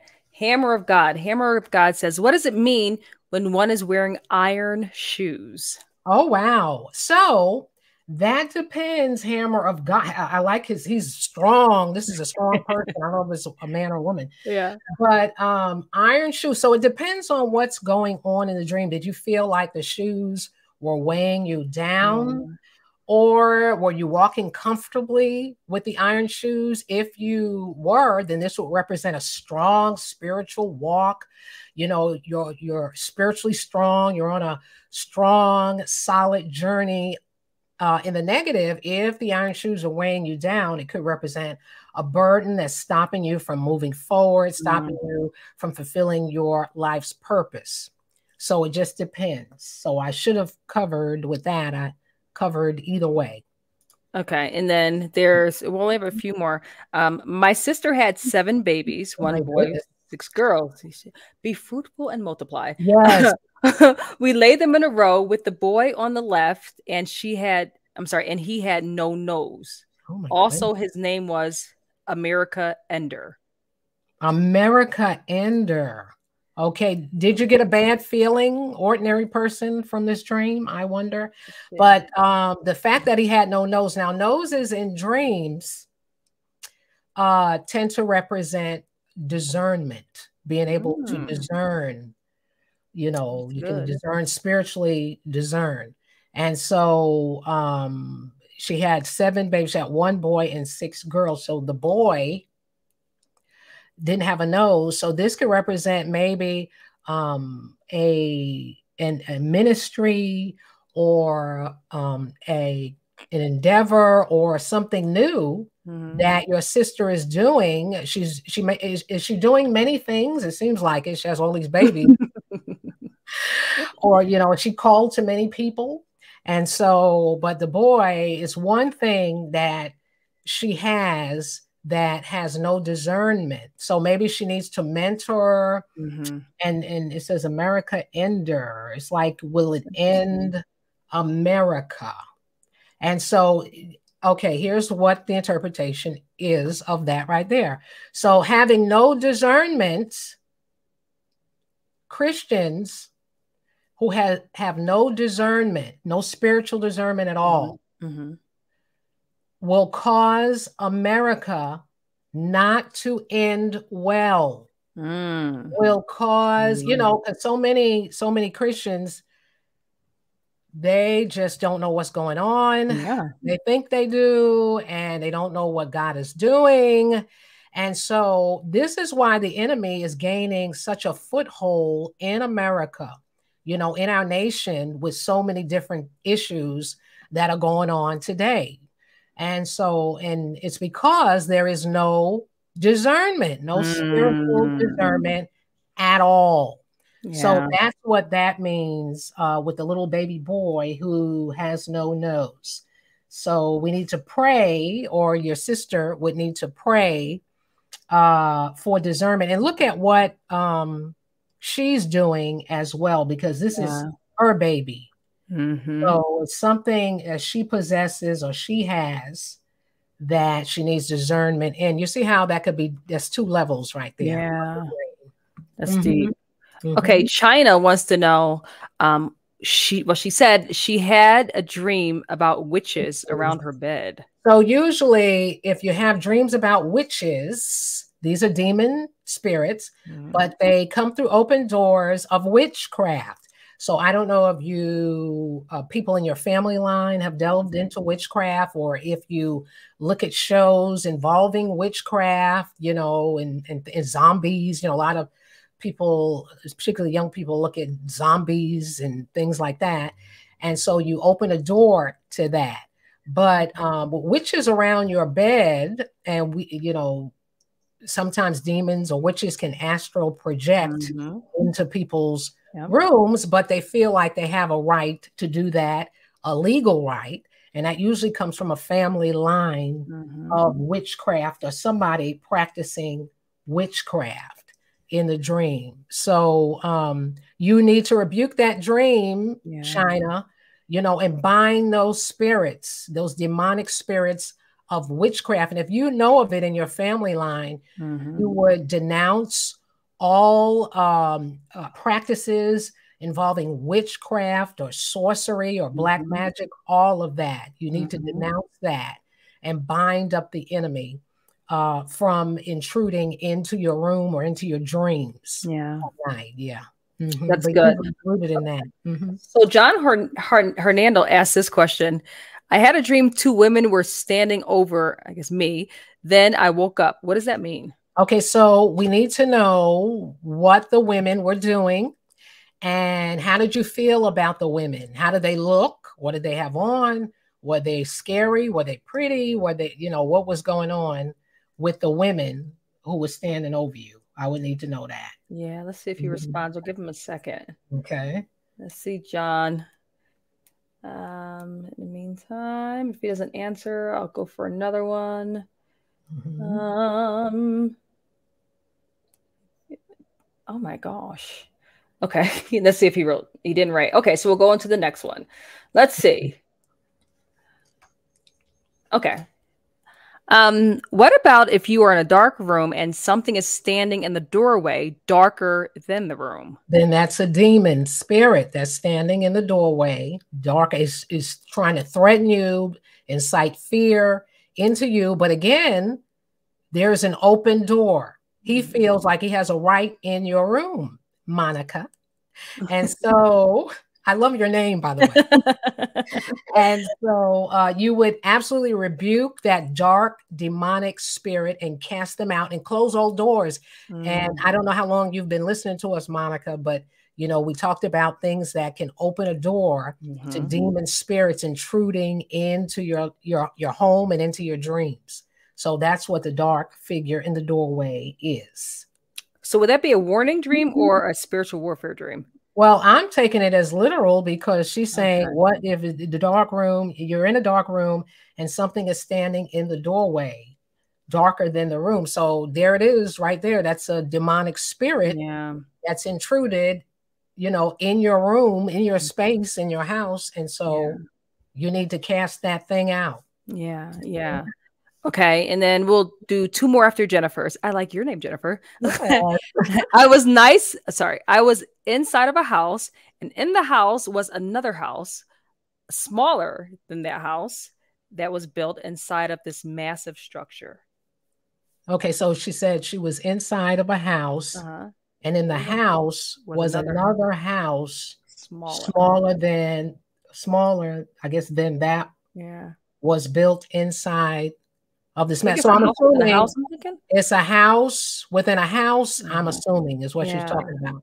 So, you know, when you have, it's kind of like, that's the same thing, kind of like a dream within a dream, is where, you know, God is showing you something very important to pay attention to. Now, houses, as we said earlier, in a dream can represent the person. It can represent their life. It can represent a church, you know, a ministry. And so I would need to talk to her further, but a house inside of a house could represent, maybe there's a ministry within you inside of, because a ministry could represent your church, or your the massive structure could represent the body of Christ. It could represent the church world, and you know, your calling or your position in the house. And so God could be showing that there's more on the inside that he wants to reveal. I don't know what she says, a house in a house in a house. So three. And you were in the inner house. I'm assuming, were you in the inner house, or were you just looking at this? Because it doesn't say. Yeah. So you know, there's a saying that, you know, there's the church within the church. And so a remnant, in other words, saying it's a remnant in the church, you know, just like when Jesus had 3,000 people, disciples that followed him, but within that group was the 12, and then within that group was the 3. So it could be speaking of that.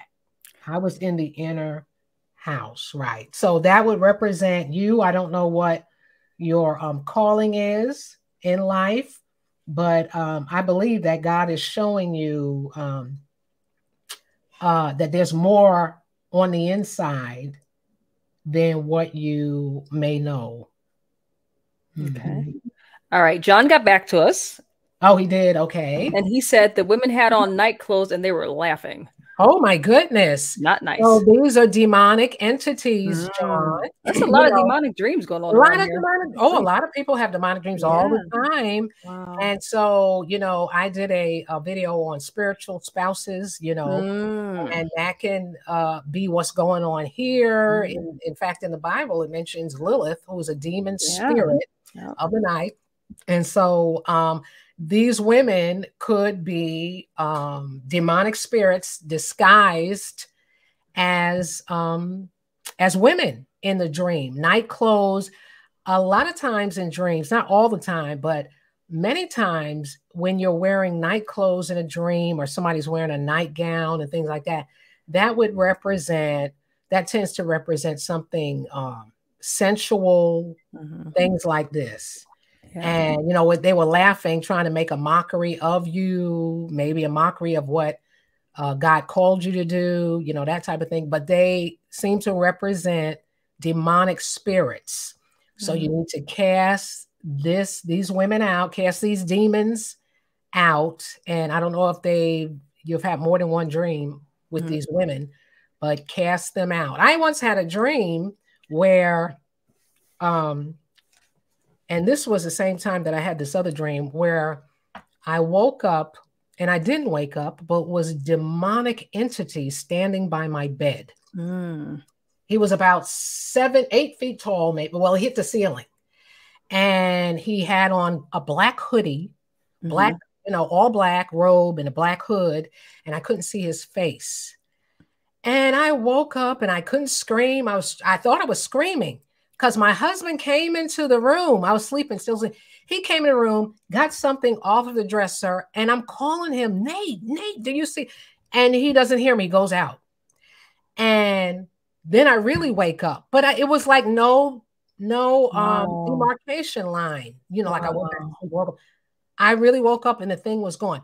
But I opened a door to that, and I'm going to tell you how I did. With an object. So objects can do that as well. I went to this novelty store in Savannah, and they had this cute little doll. Everybody who knows me knows I love babies and children. So this doll was it was a little boy, and he was a hip hop little boy, and he looked so cute, and he had a microphone in his hand. And you press the button and he would sing, "I'm the hip hop man, I'm the hip hop man. I always got a mic in my hand." Oh, you remember that song? I remember that song. and I thought it was so cute. But the next day, that night, when I had brought him in the house, that's when I saw that entity.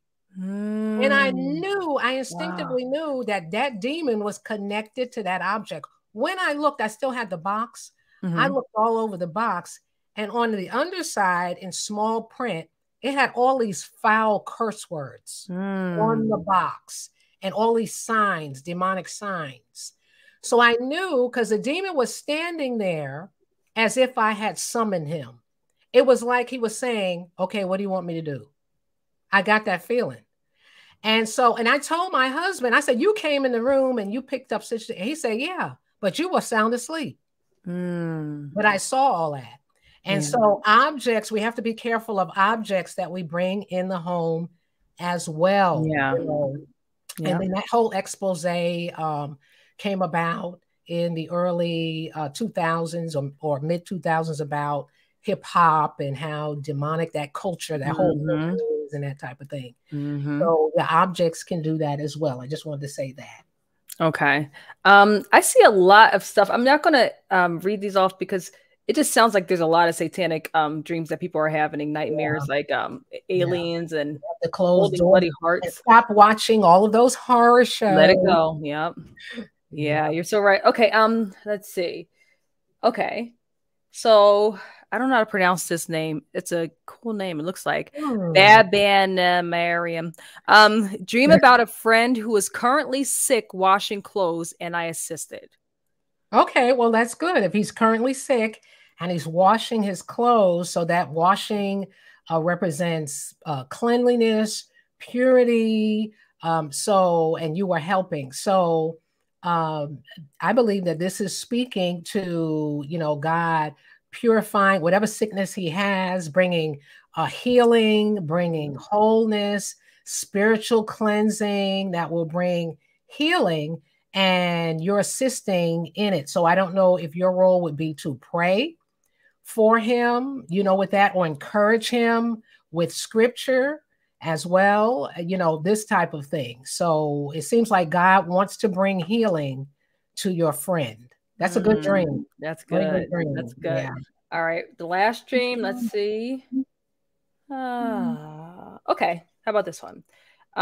This person says, this is Sylvia. She says, I keep seeing the same name over and over and over. Okay. So dreams like that, I would have to know the name.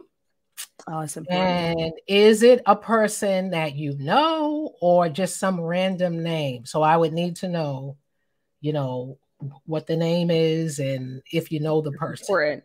Okay, so we'll give Sylvia a minute to do that. In the meantime, I just want everyone to know, excuse me, that for the ball, Monica is actually a teacher in the workshop.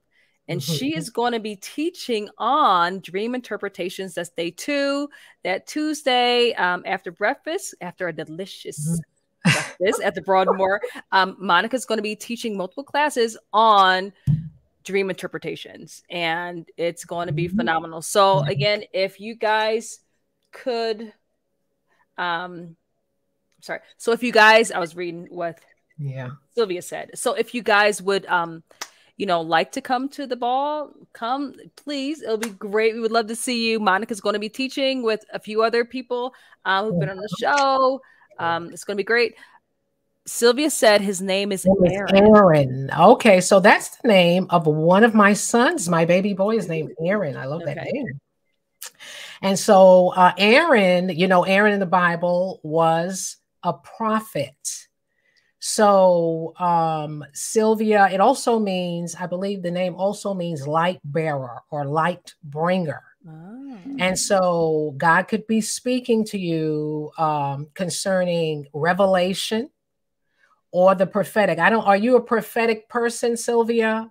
So Sylvia is probably a prophetic person. And, God is speaking this or confirming this into her life, that you would also, Sylvia, are you in ministry or do you speak in any way? Because Aaron was Moses's spokesperson as well. So God could be showing, she said, yes. So I said, yes, she's prophetic. Okay. So God is speaking that name 3 times. So God is showing you that he's going to use you, and he probably already has started in the prophetic area, in the prophetic arena. So that's a great dream that you're going to bring with your insights and revelation that God gives you, you're going to bring revelation and light to many. Fantastic dream. Write that down, Sylvia. Amen. Okay, there's one more. I know I said it was the last one. This is an interesting one. I haven't heard this one before. Oh, this is a lot of fun. It is fun, right? It's only been 10 minutes for real. Okay. Yes. Crystal, she says this. This is interesting. What if you look like a different person? I'm a white woman and look like a Chinese woman with long black hair. Was trying to save a friend in the dream. Okay, so I have a video on this too. What if, if you look like someone else, on my channel as well. Okay. And so when you look like a whole different race, it could mean one of two things. It could mean that you're called to that nation. God wants you to pray and intercede on behalf of that nation, that he's given you a burden, or giving you a spiritual identity so you can identify with that nation. That's why you look like them. Or it could be showing, like, for instance, if I have a dream that I'm a white woman or a Spanish woman in the dream, that could be speaking of that God is doing a new thing in me. He's doing a new thing, so much so that I won't recognize myself and other people won't recognize me either. So there again, it depends on what's going on in the dream, but those are usually good dreams when you have that. So you said you were a Chinese woman with long black hair. Hair in a dream, of course, I have a video on that. Hair in a dream would represent wisdom, understanding, long hair, growing in wisdom, growing in understanding, Crystal. So and you were trying to save a friend, and God is going to give you the wisdom, Crystal, on how to do that, how to help save your friend. So, so it could be you're Chinese in the dream, that you look different. I think in this dream, because your friend is in the dream, I don't know if your friend is Chinese or not, but just that you have a different look, that God is doing something so new on the inside of you that it won't look like the Crystal as usual, and you have the long black hair. So that's a great, great dream. So Monica, what do you say to those right now who are thinking, I never have dreams?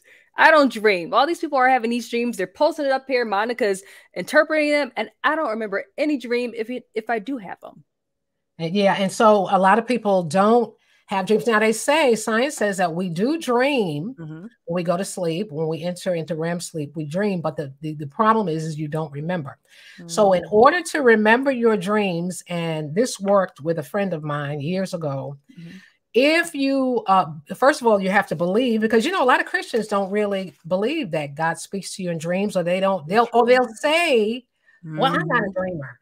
I'm not a dreamer. Just, God doesn't speak to me that way. But he can. Yeah. He can speak to you that way. Yeah. And so, so what you do is, by faith, you pray and you say, Lord, I'm open to you speaking to me through dreams. Anything you want to tell me, my spirit is open. And then by an act of faith, you're going to put a paper and a pen next to your bed as an act of faith that God is going to speak to me tonight through a dream. And when he does, you're going to write it down. I had a friend, and she couldn't remember any dreams, never, that she had. And I told her to do that for 10 nights straight. And I believe it was on the 7th night, she had a profound dream that spoke to the whole course of her life, spoke about her life up until that point. And so, sometimes God doesn't speak because we don't expect it. Yeah. And we don't want it. We're just, kind of iffy about it. We don't really care. Yeah. So, but that's a way that God can speak to you. You can have more dreams. And so a lot of the people who are on, who don't have dreams, who are listening to it, because there is an anointing, not so much on me, but on this teaching. And I've seen it so many times when I've done workshops and things like that, well, people will come the next day and say, I had a fantastic dream, you know. And so God is absolutely, he loves us so much. He wants to talk to us. He talks to us all the time. Mm-hmm. And so he will absolutely speak to you in a dream if you want him to do so. But it takes an act of faith to do that. Amen. Amen. So good. And again, Monica will be with us next year, April. That's about 7 months away. April 1st through 3rd at A Night with the King at the Broadmoor Royal Boss. Someone told me stop calling it an event, but it's a gala. So it's a gala. Okay, that's right. It's a gala, and it's affordable to everybody. Monica's an awesome teacher, as you can see. She's very down to earth, easy to understand. Just a great teacher. You guys are going to love to hear her. And again, the tickets are only $275 per night, and you only need 2 nights. God can do it, and it's not a lot.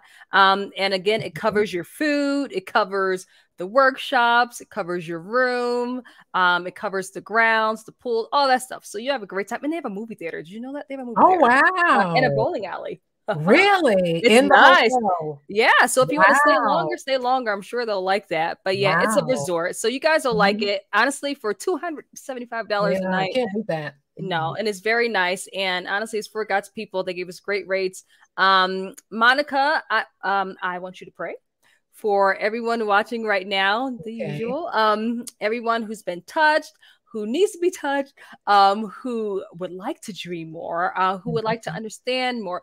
Whatever the Lord is calling you to pray for, could you do that for us, please, right now? All right. Father God, we just thank you for this time, Lord. We thank you for this season that we're moving in. Lord, I thank you for all those who have tuned in to us tonight. Now, Lord, I ask those that you've spoken to tonight, I ask that you bring to pass the things that you've spoken in the dream. I pray, Lord, for all those under the sound of my voice, for an increase in wisdom and insight and revelation in the knowledge of you. I pray, Holy Spirit, that you would draw them closer to Jesus by your Spirit.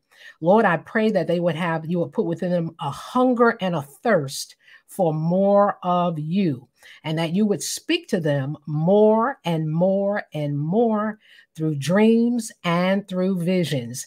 And Lord, I ask that you would help them to know and discover and realize their God-given purpose and their God-given destinies in Christ. Make it plain and give them clarity, Lord, so that they know what direction to go in. And Lord, we just thank you for all you've done for everybody who's listening. We thank you for all you're going to do. We thank you for the gala, Lord, that's coming in 7 months and all you're going to do there. And Lord, we just give you the praise, we give you the glory, and we give you the honor. And it's in Jesus' name we pray. And everybody said, Amen. All right. And Monica, so, I mean, I would encourage everybody, if you can, to get both Monica's books, the actual book and then her journal. So when you read the book and then you begin to interpret it, you can write the dream down and write the categories and and all that stuff. And again, Monica, could you share where everyone can get your books? It's on Amazon. You just put in The Mysterious Language of Dreams and it should come up. I also have the links on any of my videos on my channel. It has a link. You can just go right to it. Awesome. And someone asked at the very beginning, how can they reach out to you if they want to reach you? Okay, so are they talking about dreams? I think just reach. So if they're talking, so I only have used that email. So if they want private dream interpretation, there is information under any of my videos. It would show you how to go about doing that. And with the email, I just would generally take ministry opportunities with that email. But if you want a private interpretation, you would need to look under any of the videos and I give you instructions on how to do that. And where can they find your videos again? Okay, so I am the Biblical Dream Interpreter, formerly Original Dream Girl. Yes. But I am now, girl, house. Yeah. So now I am the biblical dream interpreter. So you just type that in. I should come up. Awesome. Awesome I have sauce. loads and loads of videos for you to watch. She does, and they're really good. This is like you cover almost every topic. I'm like, Monica, she just has a long list full. So yeah, it's great. And again, Monica's going to teach. We're wrapping up at the 2-hour mark. She's going to be teaching at the workshop. You're going to want to be there in person to see her. To register for the ball, it's www.thenightwiththeking.com. And everyone, thank you so much for joining us. We love you. These lives are really fun. Love y'all. Love y'all. All right. So yeah. So Monica blew you guys kisses. So everybody got a kiss goodnight. All right.